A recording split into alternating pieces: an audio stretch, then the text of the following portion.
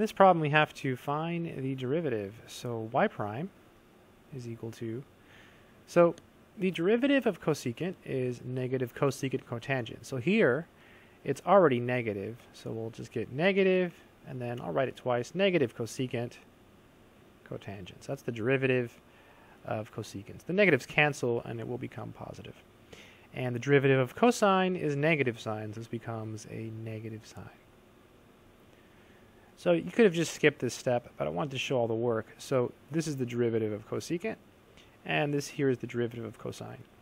And then in both cases, the double negatives become positives. This will be cosecant x, cotangent x, plus, and then sine x. Good stuff. So you can just go from here to here if you want. And here's how. The derivative of cosecant is negative cosecant cotangent, but the negative here will make it positive. Boom, there it is. The derivative of cosine is negative sine, but the negative here will make it positive. Boom, there it is. I hope this video has been helpful.